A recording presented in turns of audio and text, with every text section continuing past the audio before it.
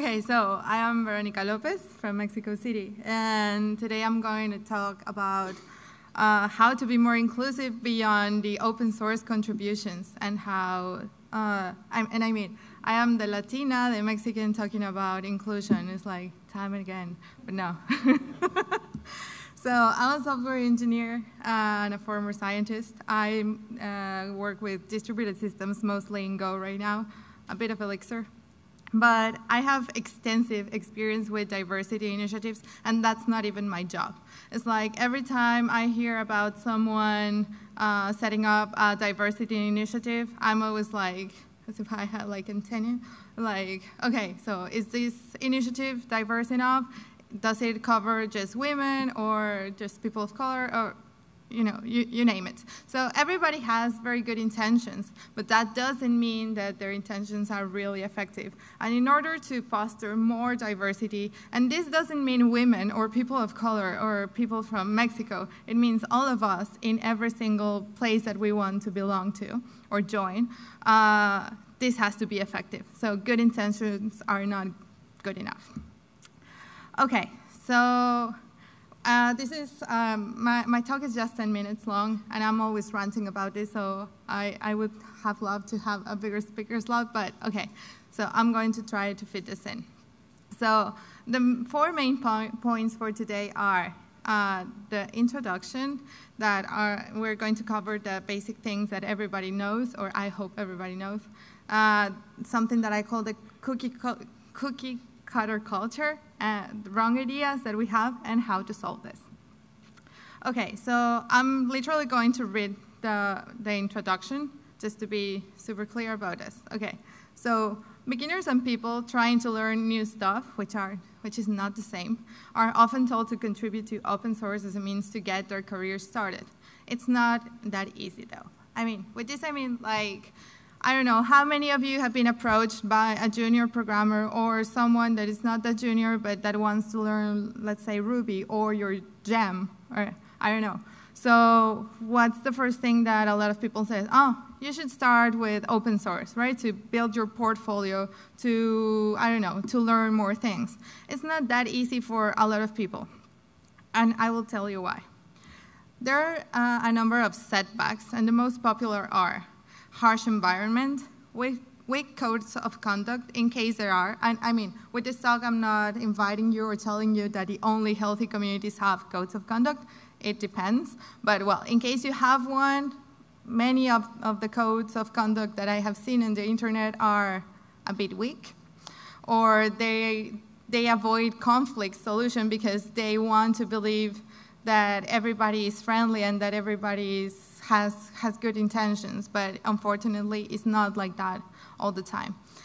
Poor documentation, time and time and again, things that might be super clear for us might not be super clear for anyone else.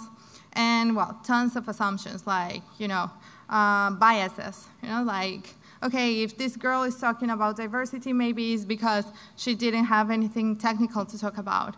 Or maybe if this person is asking about this gem, we start assuming that probably that person is junior and that we should just talk condescendingly to him or her, which might not be the case. So the second point in my talk is a cookie cutter culture, which means that we keep inviting different people to join our project, our open source project, our community, because, oh, it's so inclusive, it's so friendly. But we only want them to get in to teach them how to act like us. So the diverse thing in diversity is actually that, like, people from different backgrounds. It's not just about how we look. It's what can we bring to the table, right? So diversity means a diverse pool of people, diverse pool of workflows, diverse everything, And, well, people and companies tend to consider only people that might look differently, but that end up fitting into this mold, Like, let's say, time and time and again, I have seen people, I don't know, saying that they don't know how to use Git, or that they have never used Git in their workflows. You might say, like, how, right? But besides the horror of not using like any version control, well, it's a reality. And this doesn't mean that people that don't use Git, for example, are necessarily ignorant or junior. It's just that their workflows, maybe they don't have the time, maybe they don't have the resources, maybe they don't have anyone more technical than them above them to tell them about those things, you know? So we just assume that everybody is just like us, and if they're not at the same level, or they don't use our same tools, they don't use even our same language, then they are ignorant, or they don't know the same things that we do. So then this is a very cliche case, right? Like, quotes, I met this girl or man or person who started doing basic grammar contributions to any project, and now she writes kernels, right?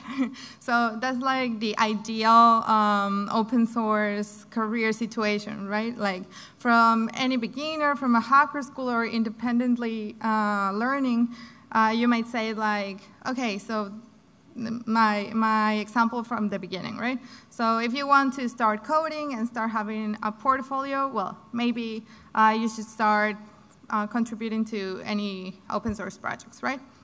So you can start just to feel familiar with the workflow or with the project itself. Why don't you start contributing to the grammar or to the documentation mistakes or stuff like that, right? And then there are many stories like this in which this said person starts doing more significant contributions every time, right? Till the point that he or she make very important contributions. And that's like a very, I don't know, example that everybody puts out there, but it's not the case for everyone. Because everybody has their own story, everyone has their own journey, and everybody has their own reasons to join software. And it's not always your project, the reason we started coding, right? So what I said about the workflows, it's a wrong idea, right? When they are not familiar with, let's say, if they're working in a distributed environment, and that's what I work in, maybe someone has never heard about Cassandra database, right? And then, but maybe they have heard about any other stuff. But then if they haven't heard about Cassandra, then you immediately says, oh, she is underrepresented, she hasn't heard about Cassandra, and then, okay, then she doesn't know. No, it's not like that. It's like, okay, so what do you know? What can you bring to the table? Then, the second wrong assumption is that everybody has the same amount of time to contribute. I'm not going to dive deep into this because this is a very cliche thing that is all over the internet, but okay, not everybody has the time. And then not everybody has the interest to contribute to your project. And a lot of people say like, oh, if you don't have open source contributions, it's because you're not good enough, or you're lazy, or you're not interested. Okay, wrong. How to solve this? Stop assuming, listen, empathize. If you cannot empathize, be open to options. What are the options that we have? Okay, encourage people, of course, to contribute to your project if that's what they want, but also encourage them to give talks about your project or write blog posts about it, even if they haven't contributed actual code or documentation or grammar mistakes. At meetups, what my friends and I have done, for example, in the Go community is set up meetups or special meetups where we just put together a list, a bunch of issues of different projects, let's say Kubernetes, or the Go project, or Docker, or different projects. And then we divide them into, okay, these are easier, these are intermediate, and these are hard, so that everybody has the opportunity to contribute. And we look for these issues for them. And then we invite mentors, actual mentors that not only know a lot, but they do want to contribute and help people. Because not everybody likes to be a mentor. Then have conflict-solving mechanisms in your codes of conduct or whatever mechanism you have in your open source projects. Ask for help. Time and again, a lot of people and friends that are leading different open source projects, very important projects, they tell me like, okay, for my conference, I didn't get to find any female speakers or any people of color speakers, and I was like, okay, did you ask for my help? No. And I was like, why didn't you ask? If you had asked me, I could have connected you with people that might help you. It's not like 100% result, but it might help. And well, spread the word.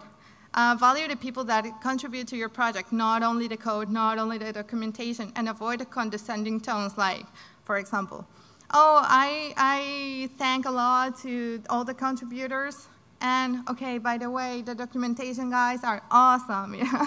So no, everybody has to get the recognition. Why is this? Not only because people feel better about it, but also because when you have prominent positions in technology, people will follow suit. People will follow your example. So right now, employers are like, in your job descriptions, you would find, I want the candidates to have open source contributions because that's what's trendy. Also because it has a lot of benefits that we don't have the time to talk about right now. So just to wrap it up, when people in technology start listening to what other people say, it becomes a trend. So let's set this trend of saying that not only we need open source code contributions, right? We might contribute with other pieces of advice, of knowledge, of your time. Like in my case, for example, I haven't written a single open source line of code, but I contribute a significant amount of my time to open source initiatives and to diversity initiatives. And that's what I tell my prospect future employers, right? When they ask me, at first I was frightened a bit. I was like, no, I don't have any. And then one day I was like, wait, I come and give a talk about this issue, and I help tons of other women and people to succeed, to do actual code contributions to open source. So everybody counts. So thanks a lot.